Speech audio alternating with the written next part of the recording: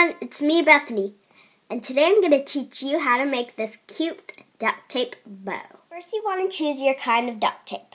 I'm using pattern duct tape, and I'm going to be using pink and black zebra print.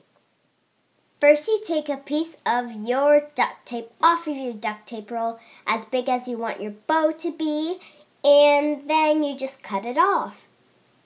And that is step 1.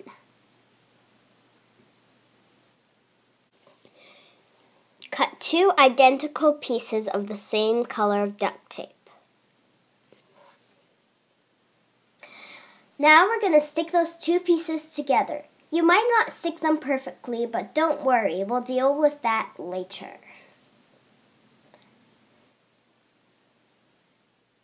Now, as I said before, there might be some extra duct tape. We're just going to take our scissors and we're just going to cut it off. And yeah.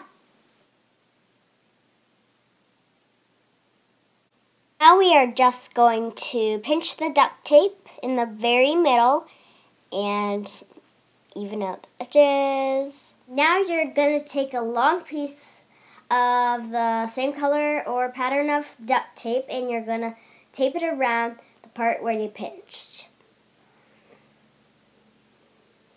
If you enjoyed my tutorial on the duct tape bow, and comment, like, subscribe, and thank you again for 1,000 subscribers. I love you all so much.